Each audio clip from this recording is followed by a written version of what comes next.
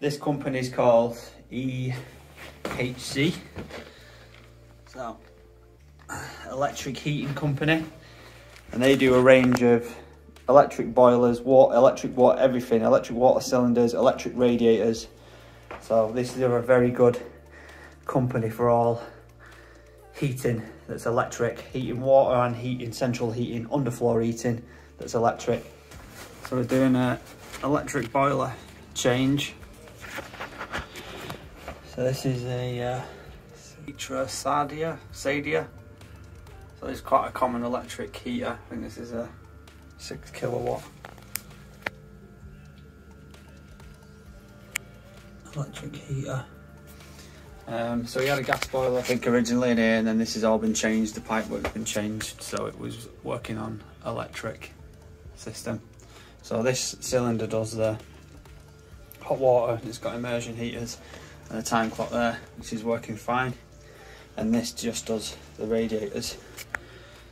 So it's been off all summer, and then he's tried to switch it on and then it's not working. So we've got a drop in pressure as well. We haven't even drained it yet. We've got some water in here on the floor. The floor's saturated. So we're gonna take this off, drain it down. Just got it connected to that now. So we're gonna drain it down first, whip that off. And then we've got another boiler there, which is a much better boiler, electric boiler that we're gonna fit. This in here used to have a gas boiler, which has been converted to all electric now. So there's the old flue pipes. So there's multiple things wrong in here. These flue pipes, you can see there's a bit of water dripping off there. So the condensation, because these pipes are angled downward for the condensation to come back to the boiler. Obviously condensation's building up in it, and the water's running back into this cupboard and dripping onto the floor. So that's been doing that ever since this was taken out. So that's, and as the weather's colder, we've got more condensation now. So that needs sorting out, so that doesn't happen. And then also there's leaks in here on this system that's been piped, because as you can see, because this is an apartment block, they're all thrown up with plasterboard. So all the walls are all plasterboard walls within these apartments. So as you can see, there's the old like plasterboard fixings. They just rip out the wall very easily. So here, because he's not done an angle on this, he should have done a foot of, that pipe should be tight back to the wall, but instead it's just sat. And it should come over this and go back flat to the wall, so these pipes will reach. So what he's done is another solution, which I don't think there's anything wrong with that. He's cut these pieces of copper to sit against, you know, to make up the gap of the wall, but he's used these crap plasterboard fixings to take weighty pipe and a weighty pump. So they've obviously all pulled out. I would only ever use these pigtail plasterboard fixings for putting a picture on the wall, nothing more than that. You want to use these more substantial ones that plunge into the wall, and then they pull, they go in long and then they squeeze tight behind the plasterboard. So some here. So these, if you're doing anything that's fairly substantial on plasterboard, not too heavy, but you know, just fairly heavy, you want to be using these really in the plasterboard. This boiler, seeing as though it's so light, normally if it was a heavy thing, I would screw plywood to this stud work and then fix the boiler to the plywood. But as it's only carrying some pipe work and this boiler is very light, we're going to use these fixings to do it. So as you can see, that stepped off the wall. So this whole pipe work is just flapping about. Yeah. And the weight of the boiler here, this is where it was going into the bottom of the boiler, was carrying this pipe work. No clips there. All these clips have pulled out of the wall. Yeah. So this whole piece of pipe work with this heavy pump on it was supported by the joint on the bottom of the boiler. So we've had some leaks coming up on here as well.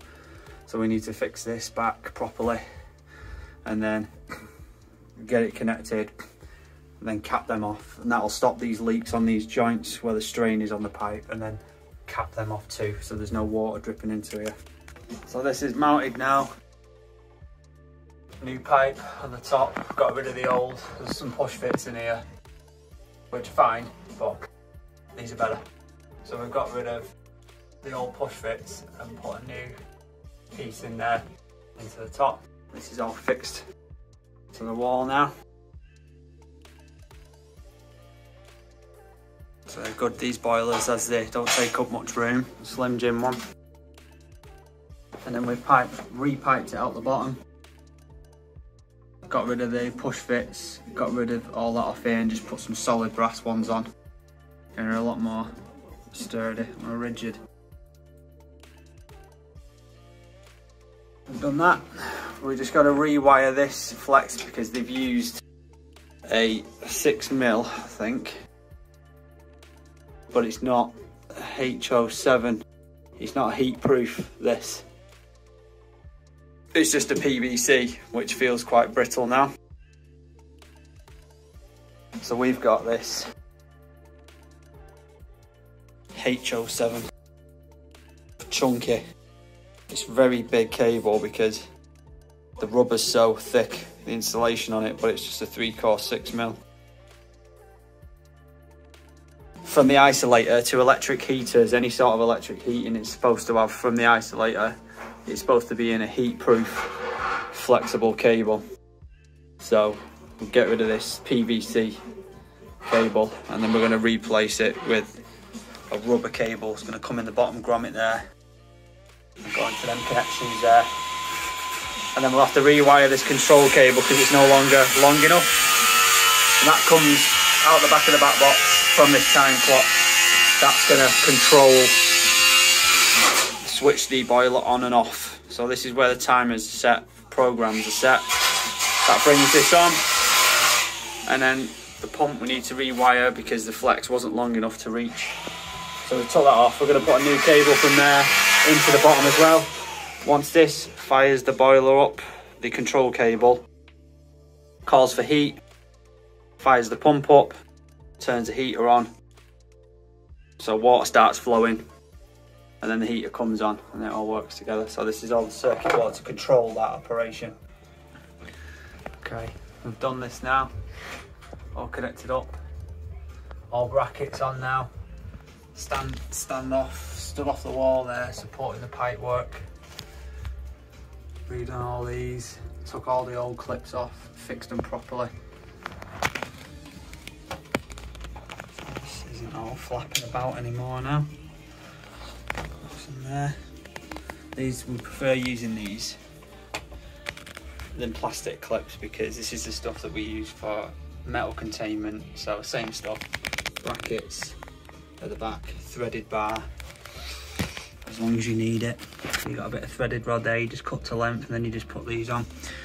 If you've got pipe at all different heights from the wall. So that before was, you know, all loose, whereas it's fixed tight to the wall now. That's not going anywhere. So this pump's supported properly. All this pipe work is supported properly. So it's nice and secure now. Alright, so we've rewired the pump there. Nice neat clips around to into the boiler and the stuff we've wound at the bottom. Rewired the control cable, so it comes down there, goes into the connections here at the bottom. And then we've got the supply cable, which is a new 6mm HO7, which goes in the bottom there as well for our 32 amp supply to this. So that's all done now. So if we turn the power on, we've tested all this already, so we've just done a minor work certificate for this, and noticed as well that on his board his inspection was due a year ago, so we've advised a condition report to be done as well, as it's recommended on the installation stickers. So we've got power on now. Let's turn that off, might make it easy to see. So we've got the power symbol on now, yeah, because the isolator's on. So it's going to override this. Yep. So we've got that's fired the pump up. So the little symbols come on for that. So the pump's fired up, that's circulating the water. It starts to circulate the water before it fires the actual heater up, the heating element, to protect the element. So it's got cold water moving past the element first. And then there'll be a click, that light will come on when there's a click, and there's a big relay in here, nice chunky relay. Yeah, hear that click on then? And that's brought the heater light on. So we've got this nice chunky contactor in here, whereas normally they're quite a small contactor on the circuit board. It's got a nice meaty one in here, so that's going to withstand that high load switching much better over a long period of time. So that means power on, pump circulating, heat calling.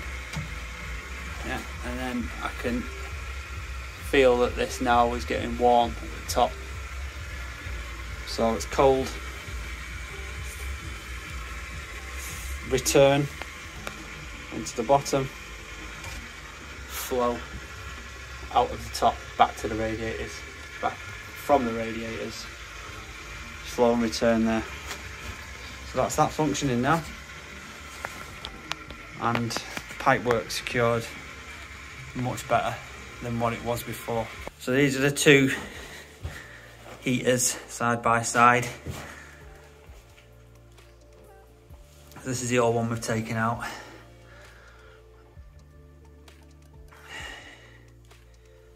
It's a 6 kilowatt, and then this is the 7 kilowatt one that we're putting in. So it's a lot more substantial unit, a lot more control on it. Stainless steel heat exchanger and 5-year warranty. This one isn't stainless steel heat exchanger, 1-year warranty. It's a bit more of a flimsy, you know, soft metal. This is a lot more rigid, and this one's just flimsy, very thin construction, so when that's on the wall, it bends and twists. Bends and twists easy, so you can't get a good fixing on that. And this one's a lot more substantial because it's got a return lip, so it's more solid. Thicker steel used to do it, and its construction is better. It's heavier. So this one's cost about 800 quid. That one probably cost about, I'm not too sure about that, maybe 300 quid. So there's a considerable difference in cost, but there's a considerable difference in quality and efficiency of the unit as well. This company is called EHC. So, electric heating company. And they do a range of electric boilers, electric water, everything, electric water cylinders, electric radiators. So this is a very good company for all heating that's electric, heating water and heating, central heating, underfloor heating that's electric. We've used two of these before on an underfloor heating system. He had two side by side, which was doing one side of the house, underfloor heating, and the other was doing the other side of the house for the underfloor heating. And the circuit board blew on it very easily, so we ended up that being replaced as well. A different job. So if you want to run wet underfloor heating, these things are ideal. They don't take up much room because this is called a slim gym. And they do a range from 6 kilowatt to 14 kilowatt, I think. So if you have wet underfloor heating, you need to get rid of your old gas boiler. This is a good way of doing it.